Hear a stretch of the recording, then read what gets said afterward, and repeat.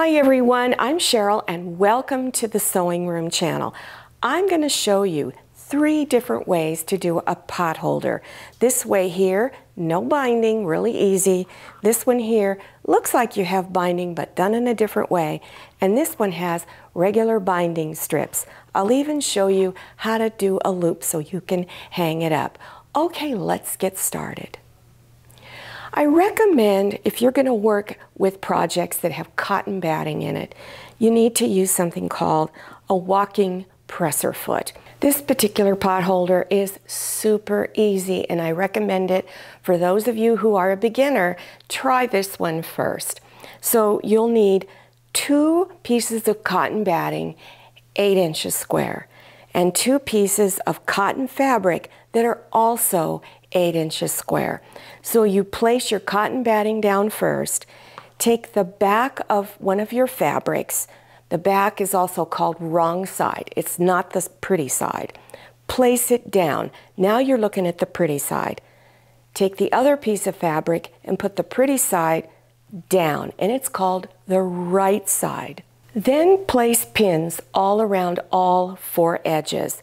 Then you need to indicate an area that is an opening so you can turn it front side out later.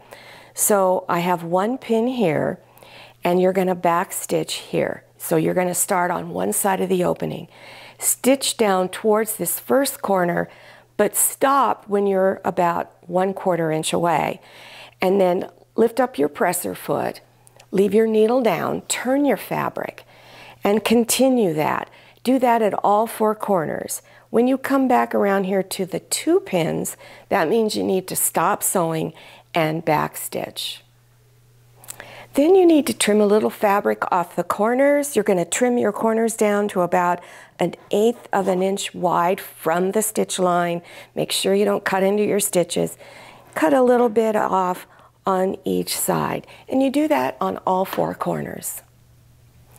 Then go through the opening and begin turning it front side out.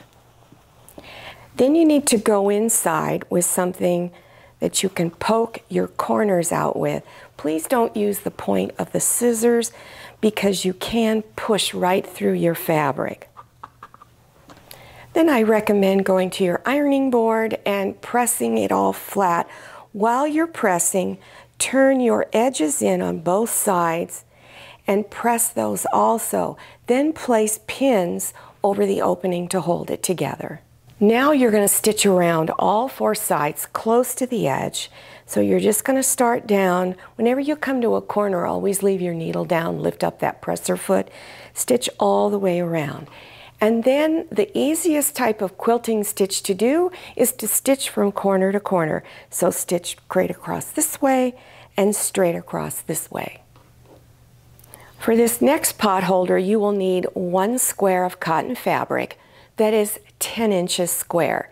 Then for the fabric on the front, you'll need 1 8-inch square, and you'll also need 2 squares of cotton batting, 8 inches square. On your 10-inch square, take a ruler, put the 1-inch line on your ruler on the raw edge, and draw a line. And you continue to do that on all 4 sides. And then you need to do your quilting stitches. You could do that first one that I showed you, just going corner to corner, or you can do any other quilting stitch pattern you prefer.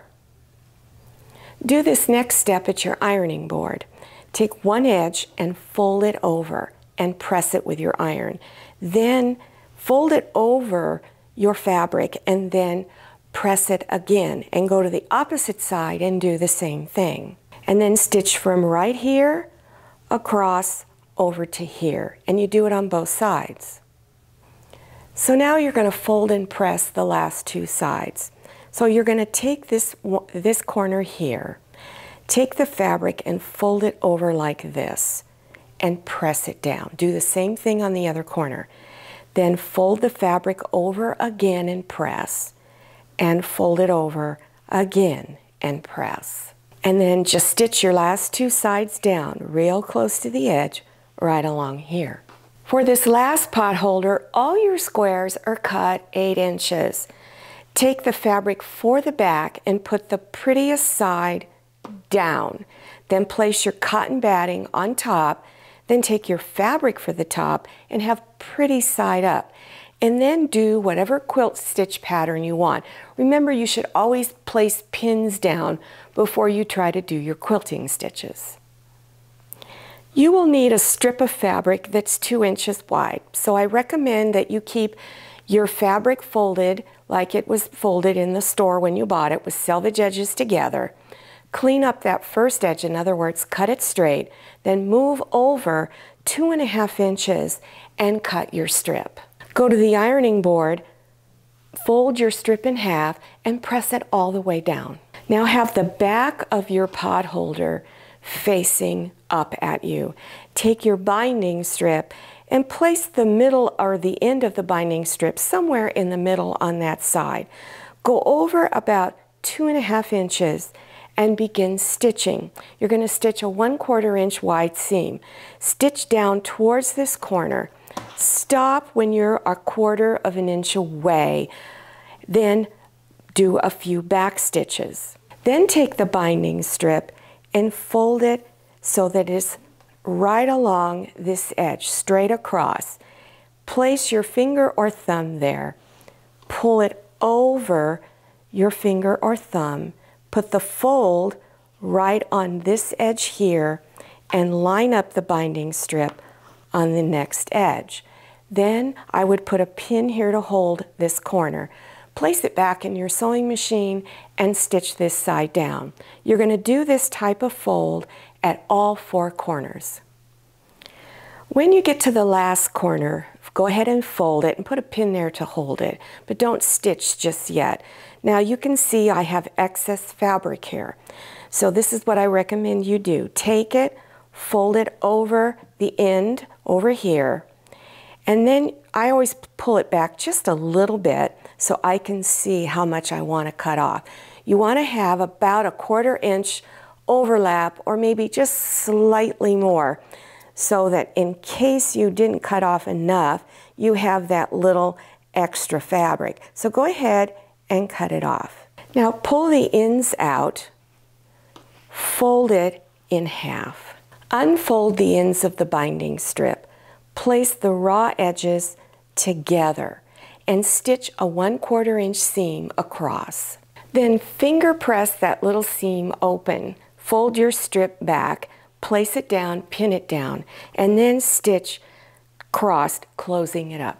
Now fold your corners over, and you're going to fold all of this fabric out going towards the front. Before you turn it over, go ahead and press this binding so that it goes out. Then turn it over the front and beginning to fold it down and place pins around the edges to hold it down. Now, as you're pinning, you notice your corners are going to look like this. So I'm going to show you a really easy trick to finish that.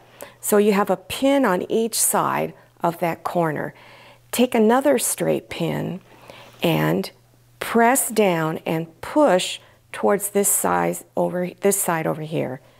Fold this over and pin it, and that's how you get your mitered corners. Then go ahead and stitch close to the edges all the way around. Now there are several different ways you can make a hanging loop. This is one of the easiest ones. So take a strip that's 2 inches wide and about 4 inches long. Take each end and fold it over and press. Then fold this in half and press. Then unfold it. Take these edges and press it towards that center fold line and press, and do the same thing over here. So now it looks like this. Now fold it in half, press it again. Then you're going to stitch close to the edge all the way across. Have the back of your pot holder facing up. Fold it and pin it down like this. Then stitch straight across right here. And this is what it looks like when it's all done. Well, I hope you enjoyed this tutorial and that you learned something new. Now I have many different pot holder tutorials with different embellishments on the front. So there's a lot you can do to a pot holder. I'm going to have links to my pot holders listed down below your YouTube screen. There'll be a playlist there, so you can click on that and learn how to do other things on them. Also, I have sewing tips of the week, which are very beneficial to you.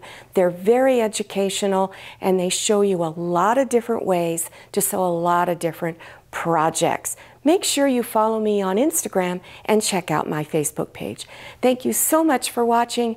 I'll see you next time, and happy sewing. If you like the Sewing Room channel, one of the best ways to show your support is to subscribe by clicking on that red subscribe button and give this video a thumbs up. And don't forget to click on share to share this video with your friends. And make sure you click on the bell so you receive notifications for all my new videos. I'm Cheryl, this is Manny, and this is Scotty. See you next time.